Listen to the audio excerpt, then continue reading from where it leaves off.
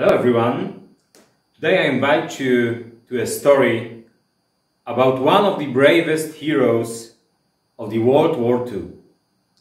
A volunteer who went on a secret mission to invade a secret and destroy the Auschwitz.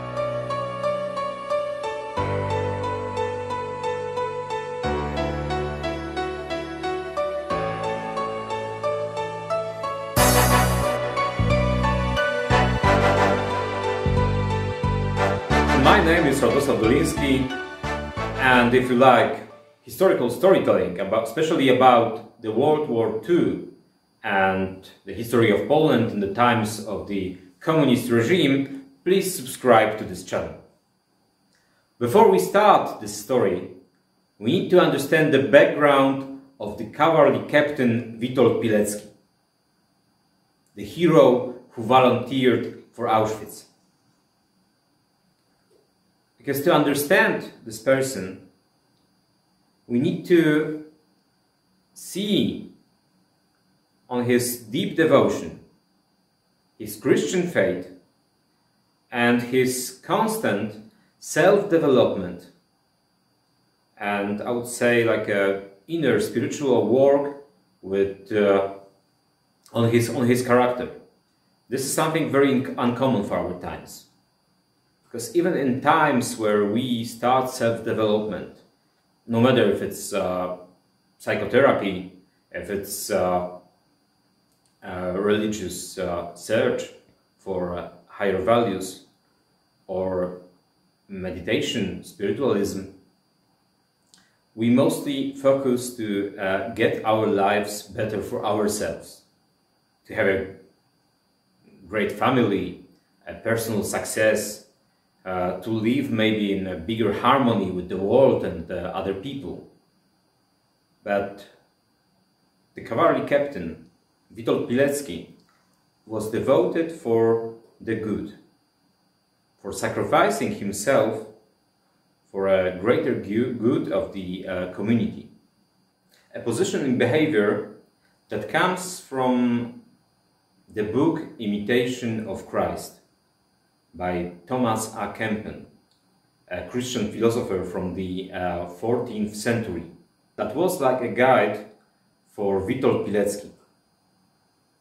Witold Pilecki, who was coming from a patriotic Polish family, who lived in the Russian Empire. Because you may not know, but in the 19th century there was no Poland. Poland was divided between Germany, Austria and Russia. And the grandfather of Witold Pilecki fought against the Russian Empire in the so-called January uprising in the year of 1863. And after the uprising he was convicted, lost all his property and was sent to Far East. And that's why Witold Pilecki was born in Far Karelia. This is an area far north on the border between nowadays Russia and Finland, in the year of 1901. When he was at the age of 9, his family decided to go back to Polish lands, to grow their kids within the Polish culture.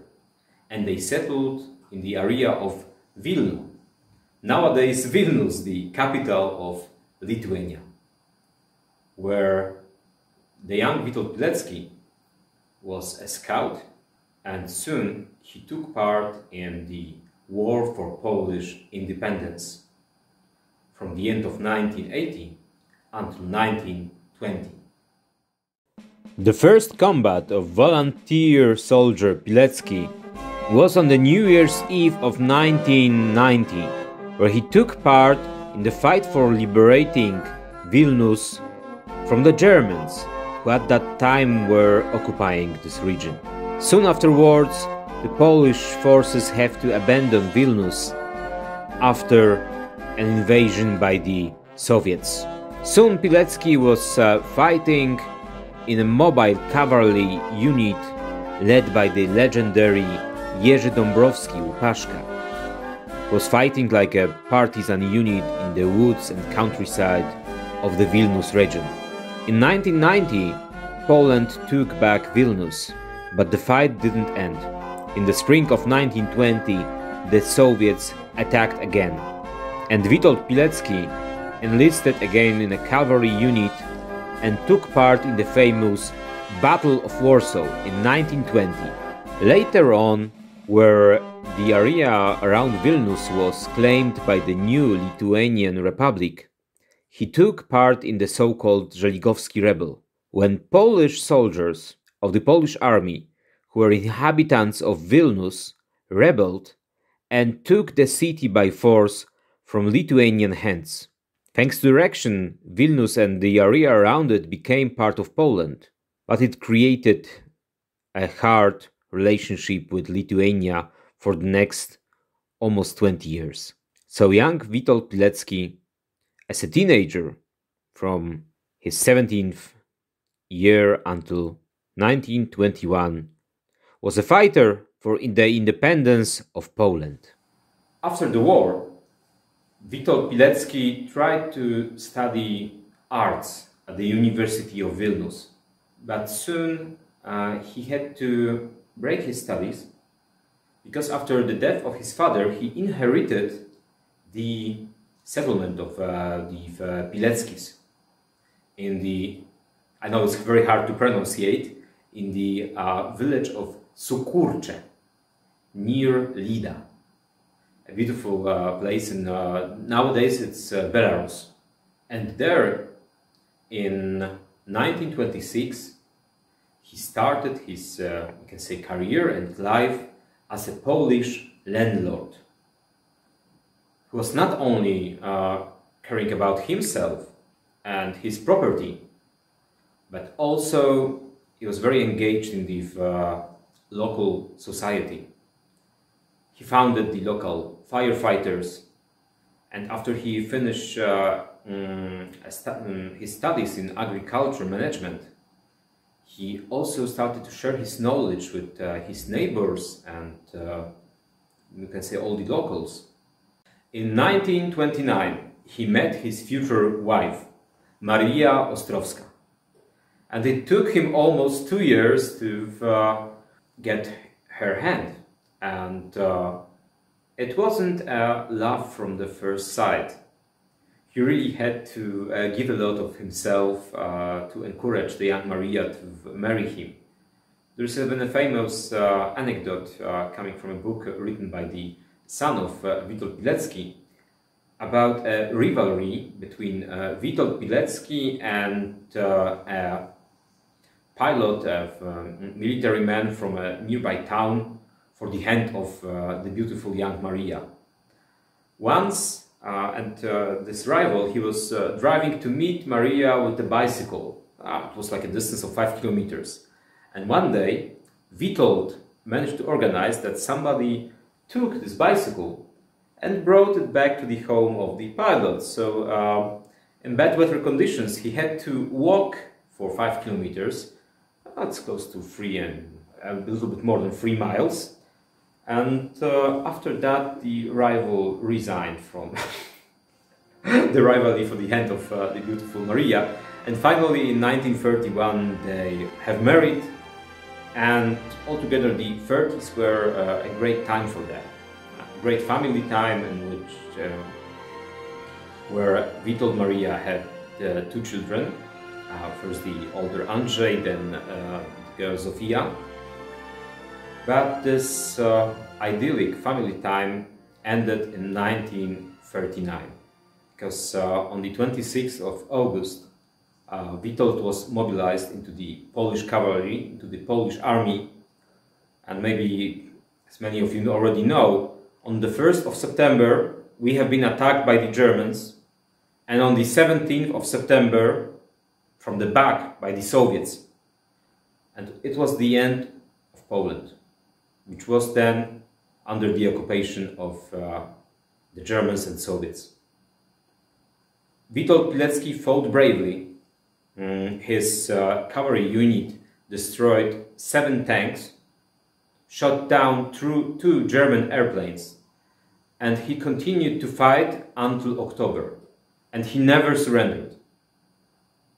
At some point, he disbanded together with Jan Wodarkiewicz, another officer, their unit, and they agreed to meet in Warsaw and start underground operations against the German occupation. In the same time, it was also a hard trial for his wife, Maria, because together with the two small children, they were the age of 7 and 6, they had to escape from the Soviets. Because already end of 1939, the Soviets started an operation against Polish intelligence, against, let's say, the elite of the Polish population on the occupied territories. They were taking people and forcing them to go to far Siberia, putting them in labor camps. And until the outbreak of the war between the Germans and the Soviets in spring 1941, they've taken more than 1 million Polish people. And thanks to help of neighbors, Maria did escape with the small children. And after a couple of months of wandering and hiding from the Soviets and their secret police and KVD, in March 1940 they made it to the Soviet-German border on the occupied Polish lands and settled in a safe haven at Maria's parents in a town called Ostrowia Mazowiecka. And thanks to that, Witold could start his operations fully, and he engaged in the underground movement called Polish Secret Army, in Polish Tajna Armia Polska. But then came the summer of 1940, where the Germans started another brutal repression against the Polish population with the opening of the Auschwitz concentration camps. The goal of the Germans was to transform the Polish population into a nation of slaves. First, they undertook an action called AB, in which more than 40,000 people from the elites of Poland, lawyers, engineers, sportsmen, were killed by German occupying forces. Then, after the news of the mass killings reached the Western community, they decided to open a concentration camp, which was supposed to maintain in a brutal killing regime not only the elites of Poland, but all those who were opposing the German occupation. And the first transport of Polish people to the newly founded concentration camp called Auschwitz, near the town of Oświęcim, who was at that time part of the German Reich, was organized on the 14th of June 1940.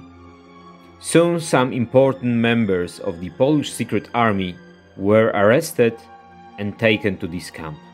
Jan Wodarkiewicz, the leader of the Polish secret army, on talks with General Rowecki, the leader of the main underground force who would later become the Home Army, have decided that they need a volunteer, an officer who will go voluntarily to Auschwitz to check what is happening and possibly organize an underground resistance in the camp. Jan Wodarkiewicz proposed that this brave officer could be Witold Pilecki.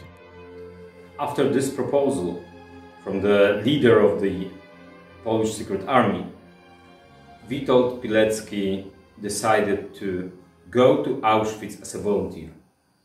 And on the 19th of September, in a moment when łapanka started in the area of Warsaw where he lived, łapanka was something like Germans entering a quarter of a town, taking every adult male captive, then leaving only those who were like crucial for the German war effort, like important factory workers or workers of the administration, of the German administration.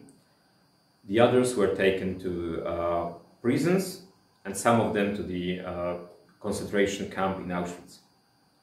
And together with more than 500 Polish men from Warsaw, Witold Pilecki arrived on the 21st of September at Auschwitz concentration camp. On the moment of his arrival, he was beaten by the SS soldiers and he lost already 2 teeth. And soon, after entering the camp, in a couple of days, he understood why there is this big inscription, Arbeit macht frei, which means labor makes you free, at the entrance of the camp. Because the food rations were so planned that usually a prisoner should die after 6 weeks of hard labor, because they were getting less than 600 kilocalories a day. So he realized that the hard work, the hard labor, which causes your death, is this what frees you from this brutal repression and unhuman treatment by the Germans. But despite that, thanks to the good that was inside of him, he was able to encourage other prisoners, and soon they started the secret underground operation in Auschwitz. In Polish it was called Związek Organizacji Wojskowej, ZOW. And soon, in October 1940, he was able to pass outside the camp his first report. One of the 8 or 9, depends on the historian sources, that he sent to the free world from this hell on earth, from this brutal Auschwitz, where he spent almost 1,000 days, 2 years and 7 months. In this time, thanks to him, the free world could hear 3 important information. First, about the brutality of the concentration camps. Second, about the first use of gas chambers on Soviet prisoners in 1941. And third, about the Endlösung, so the brutal plan of the Germans to annihilate the Jewish population of Europe, with the mass murdering in gas chambers which started on the spring of 1942. Unfortunately, despite his requests to the Allies, which was contained in those reports, to bomb Auschwitz, it never happened. The Allies, especially the British, had other priorities. The news of the cruelty of Auschwitz first reached the British in January of 1941. At that time, the Polish government in exile in London asked the Royal Air Forces for a bombardment of the camp by British bombers, which was denied by mid of January because of the technical difficulties. The second report, which Pilecki and his people have delivered orally via prisoners who left the camp in autumn of 1941, reached UK in the January of 1942, thanks to a Swedish businessman, Sven Norman, who was cooperating with the Polish underground. This caused only the British to organize a press conference about German war crimes and officially announced that those crimes gonna be prosecuted after the war.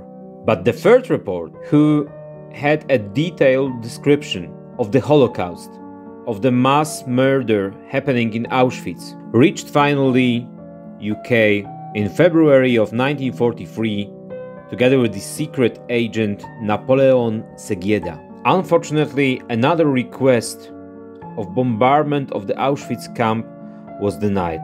The reason for the denial by the Royal Air Force and the Air Force of the US were other priorities and a planned invasion of Sicily. So as you've heard, there was enough information to understand the cruelty of Auschwitz. And I think it's very important to understand that February 1943, the Allies, the British, the US, they know what's really happening in Auschwitz. At that point, in the gas chambers died a little more than 200,000 Jews from all over the Europe. As we know from many sources, altogether the number of victims will be above 1 million. People from Jewish descent coming from all over Europe, who will be killed by Germans in the gas chambers of Auschwitz. We don't know if a decision to bomb Auschwitz would end this cruelty. Probably not. But maybe it would save some lives. But instead, the Western Allied forces, the British and the US Americans leadership decided to do nothing. And also in spring 1943, the Germans changed their plans towards Auschwitz. So they decided to take all the Poles, all the Polish people still being prisoners in the camp, and send them to Western Germany, to places like concentration camp in Buchenwald. The main reason was probably that there were too many witnesses of the Holocaust, and they wanted that only Jews stay in Auschwitz.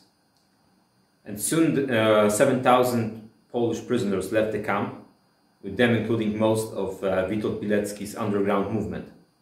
He decided to stay in the camp, not because he wanted to, he was afraid of losing his life or something like that.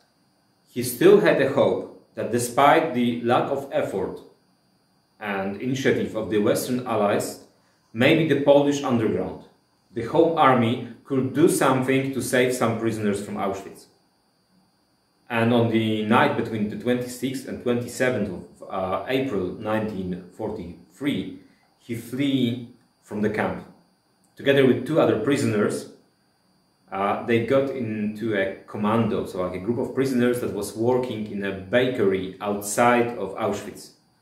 And in the night they managed to escape. It was a big miracle on the escape, because they had a key with them, which they used to open a lock on a window. And then during their escape, because it was already close to early morning, they had difficulties to cross the nearby river. And they found a boat. And there was also a lock on the boat, a lock. And it was like a miracle. This key they had for opening the window in the bakery worked. They could unlock the boat and cross the river. And they managed to escape to almost more than 100 kilometers in the next few days to a town called Bochnia near Kraków. After arrival at Bochnia, Witold Pilecki tried to contact the local Home Army leadership. And he met Tomasz Serafiński, which was a very interesting meeting, because Witold Pilecki was in Auschwitz under exactly the same name. And it turned out this is the Polish officer whose documents have been used by Witold Pilecki in his times of underground conspiracy in Warsaw in 1940. The two men became friends, but later on Tomasz Serafiński had to pay a high price for this friendship. In the end of 1943, he was taken by the Gestapo and brutally beaten as a possible prisoner of Auschwitz. Thanks to his fortune, he was released, but he suffered very bad on his health. Witold Pilecki tried to organize help for prisoners in Auschwitz, to encourage the Home Army to attack the camp and release prisoners. Unfortunately, the local commander answered that his force is enough to open the gates of the camp for maximum half an hour, which would allow maximum 300 prisoners to escape from the camp. Based on this criteria, the leaders of the Home Army denied the action of liberation of Auschwitz. After the Home Army leadership decided there is nothing they could do for the prisoners of Auschwitz, Witold Pilecki was still in Warsaw, working for the underground Home Army, when he was proposed to join an organization called NIE, which means in Polish, no. It was like a conspiracy, in a conspiracy, in a way that the Home Army leadership was foreseeing that soon the Soviets gonna take Poland. No, it's spring 1944, it's after Stalingrad, the Soviet forces are approaching Poland, and they are maybe the allies of our allies, so but they don't acknowledge the Polish government in London. They also don't acknowledge the Polish Home Army. And they have, the Soviets, especially Joseph Stalin, has their own idea for Poland. The country is supposed to be a Soviet protectorate, and they are preparing Polish communists to take over the rule in Poland. And the secret organization is prepared to be an underground movement under the Soviet occupation. But then these plans are disturbed by the outbreak of the Warsaw Uprising on the 1st of August 1944, in which Witold Pilecki will play also an important role.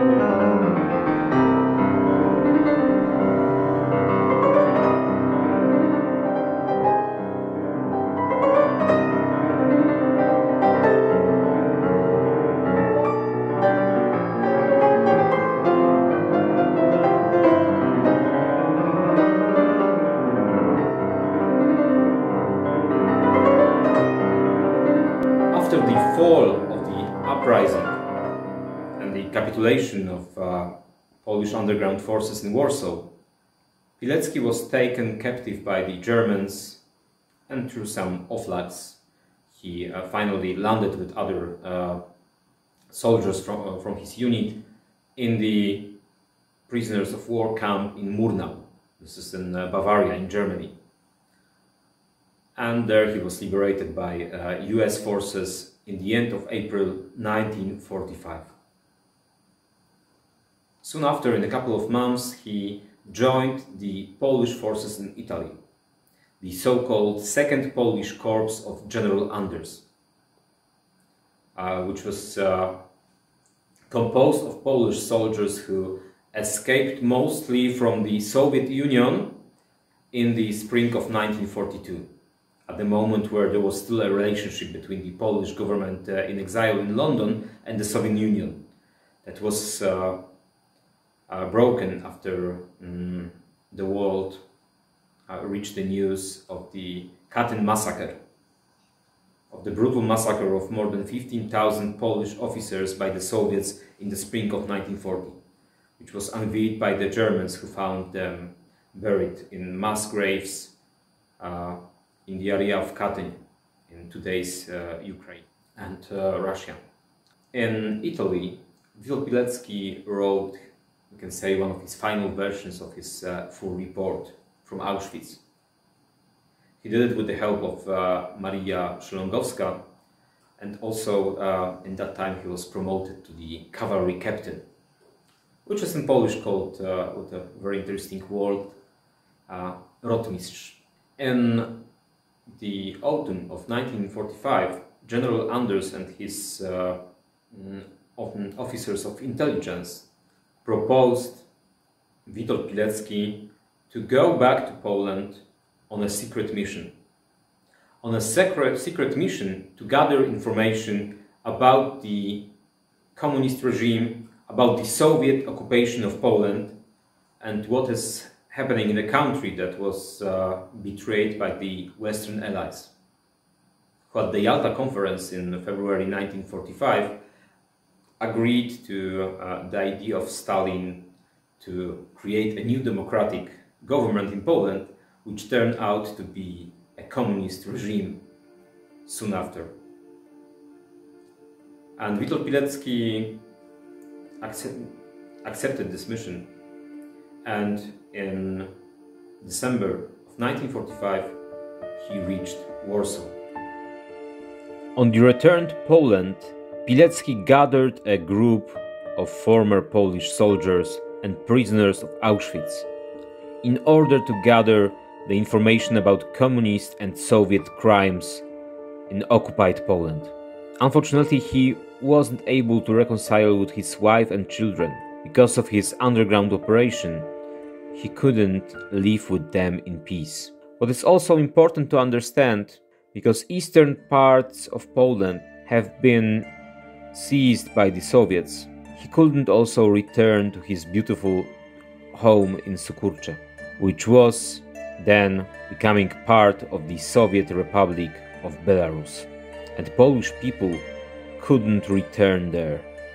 The mission that Pilecki was maintaining in Poland was mostly for the gathering of information. And for example, in June 1946, he passed over to the West a crucial information about the fraud, about the government fraud at the constitutional referendum in Poland. A referendum that allowed the Communist Party to take over the country in the following year. In the summer of 1946, he also got an order from the Polish forces in the West that he should leave Poland and to return to the Western Europe, because they got information that the Communist secret police, the so-called UB, is after him.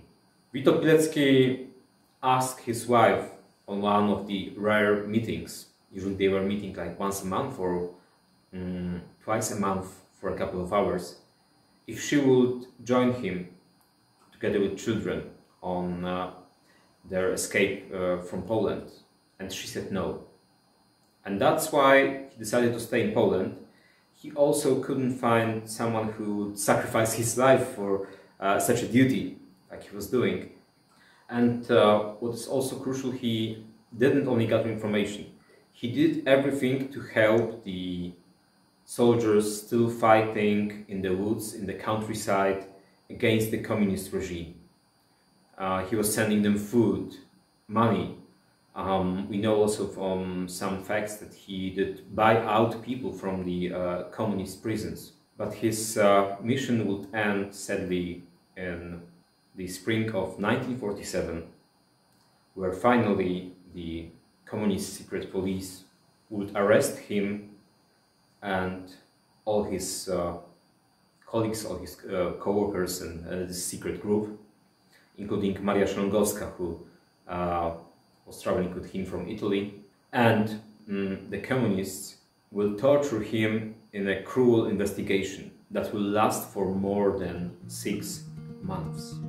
In the 6 months of the brutal investigation, Pilecki will be faced with more than 150 brutal interrogations, including beating and brutal tortures, performed by a sadist called Himchuk, one of the most brutal communist criminals in the times of the Stalinism. What is important, Pilecki won't betray anyone. and he will also not confess to any crimes. He will stay a honorable person as he was all his life.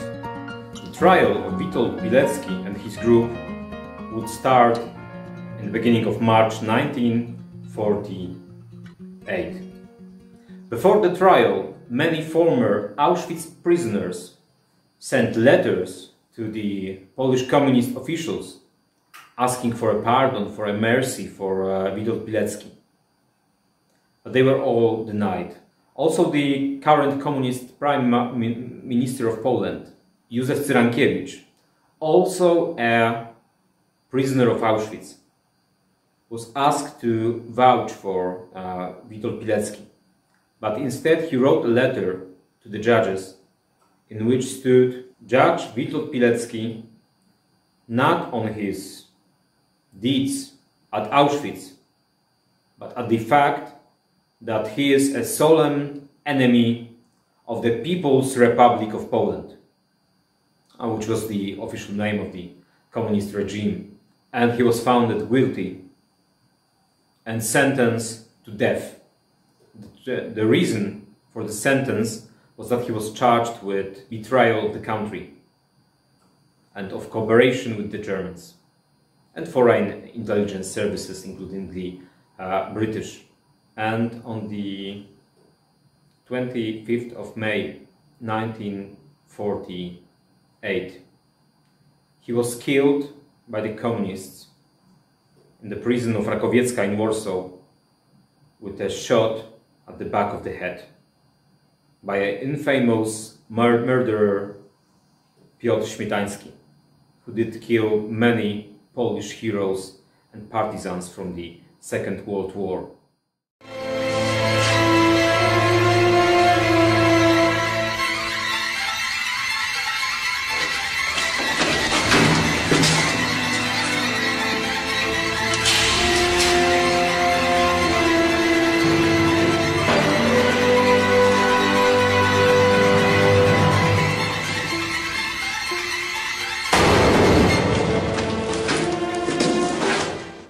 And the communists did everything that the memory of Witold Pilecki should fade with time.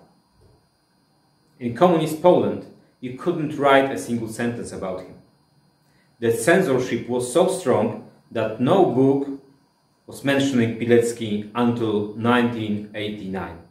In 1990, the Polish authorities declared him unguilty. And in 2006, he was really fully honored with an Order of the White Eagle by the Polish President Lech Kaczyński. And today he is a universal hero. A hero that he did sacrifice himself for the good of humanity, for the good of the society. A really invincible character, with the power of will that it's really hard to find in today's world.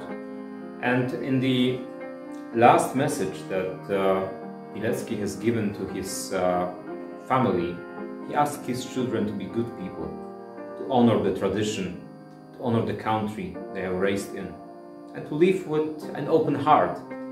And this is also a message that starts his main report written after the war. That very often we live our hearts, our lives, with a closed heart, without opening ourselves for other people and living our life for other people. And Witold Pilecki really did open his heart for the others. And this is, like, I think, his biggest monument. And even now, as we don't have, well, technically we don't know where he was really buried. Polish authorities still look to find his corpse, to find his place of burial. So we cannot honor him at one place.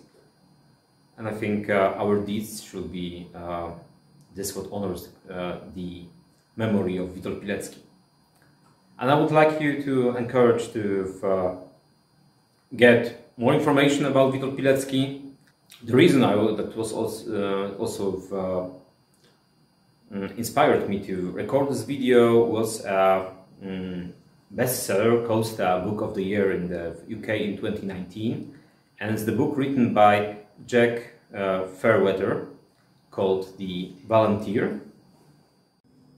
So I have read the book of Jack Fairweather.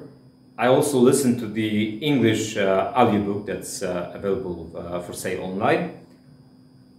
And it's a great book about Witold Pilecki.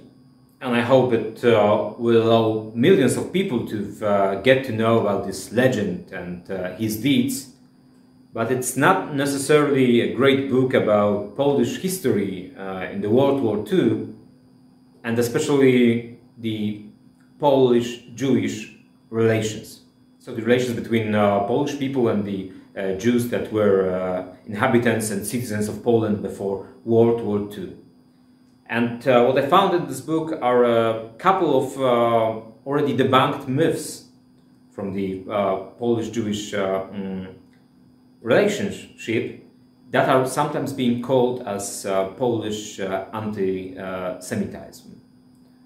And you must know that Poland was a country with the biggest worldwide Jewish population before the war, and of course a country in which the most of those people were killed by Germans.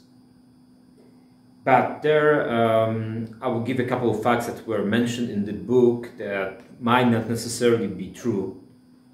First one is the, I would say, ignorant stance of the leaders of the whole army against anti-Jewish propaganda in Polish underground, which was proven by many authors untrue and usually was a German provocation.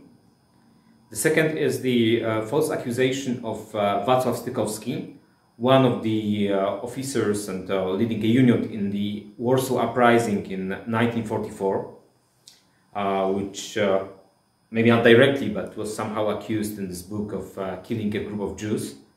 And this is a myth already debunked by a lot of Polish historians.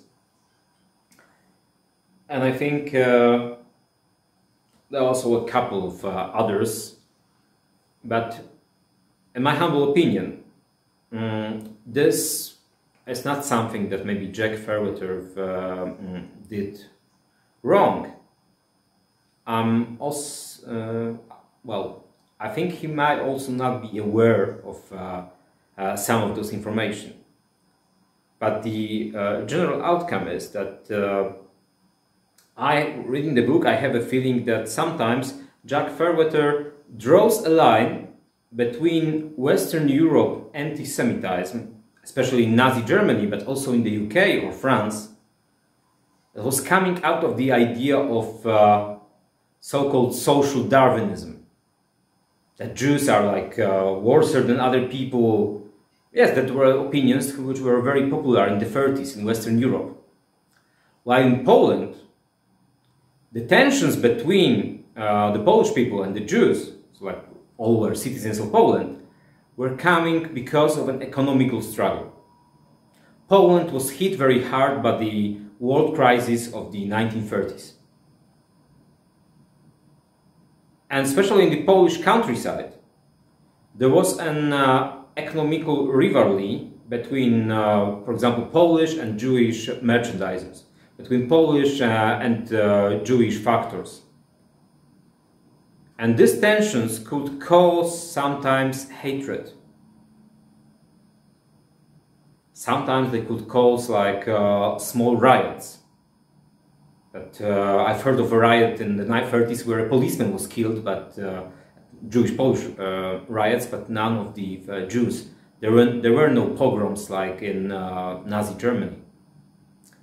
And I think because of this cultural differences and this background, Jack Fairweather might sometimes draw a line and see anti-Semitism where there was only social struggle. Simply social struggle between poor people, which happens all over the world. But despite this, it's a great book, and I hope that many of you will read it. I'm also recommending some Polish sources on Witold Pilecki. There are more and more that are being translated into English. And this is it. Thank you for today. And I hope you will like the story, and if you find it interesting, please subscribe to the channel, give a thumbs up for the video, and I hope to see you on next historical stories from the Polish history. Bye!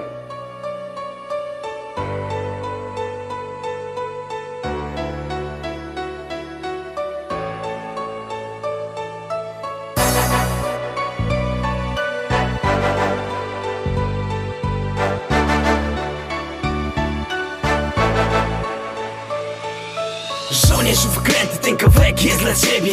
Cała twe w mogiłach, ale swa dusza Jezus w niebie. To dla ciebie, mistrzu, mój rodmistrzu wspaniały. Tak samo jak ty, kiedyś walczymy o zmiany.